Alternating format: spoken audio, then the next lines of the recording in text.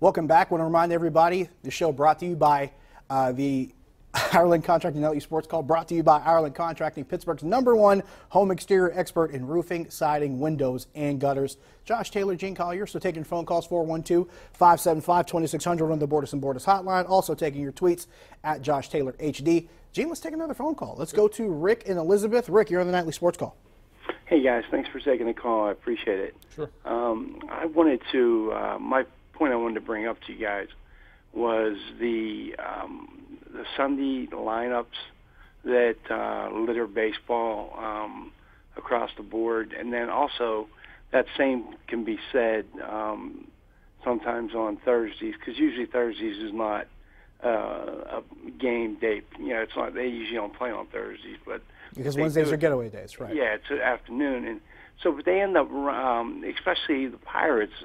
The point being that they're in a running for a playoff spot, and I just wanted to get your opinion on this whole lineup thing where you're resting, a number of your starters and you're putting, the other guys in, especially at this time of the year. I'll hang up and listen.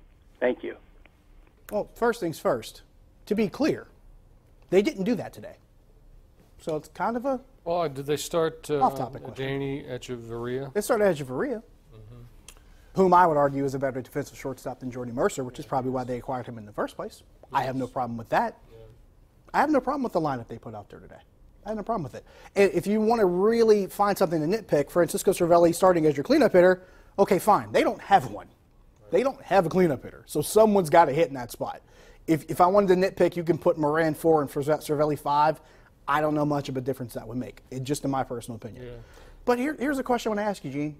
Haven't Sunday lineups been a thing for quite a while in Major League Baseball? Yeah, they really have, and they kind of get kind of a bad rap. I think the question is, are the Pirates in a situation at this point in the season, at this point in the so-called wild card standings, where they cannot afford to play backups and cannot afford to present Sunday lineups, even on Sunday, let alone another day of the week?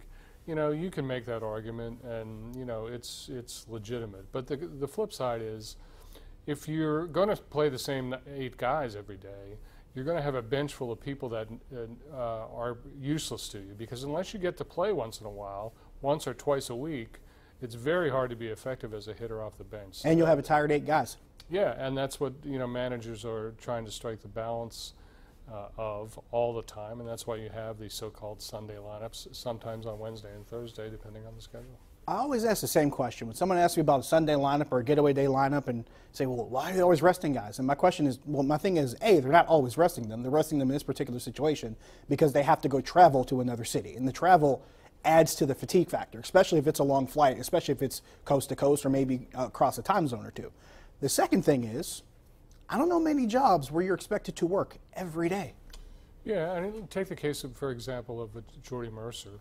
If you can get him a rest today, then he doesn't have to play until tomorrow night. And a lot of times, the real popular time for the Sunday lineup is when there's no game on Monday. Right. So that way you give your starters 2 days off. Guys, you can get your regulars, guys who play all the time, you can get them 2 days off, and managers love to do that.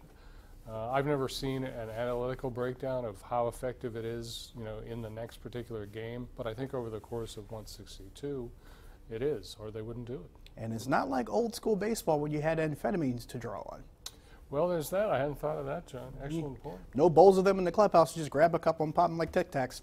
It's not 1974. These guys got to go play every day without a lot of help. And last time I checked, people don't like guys using steroids anymore because I get a lot of complaints about Starling Marte and Francisco Cervelli in that regard. So it's not like you have that help, at least if you're following the rules. So you got to get rest and get re-energized somehow, right?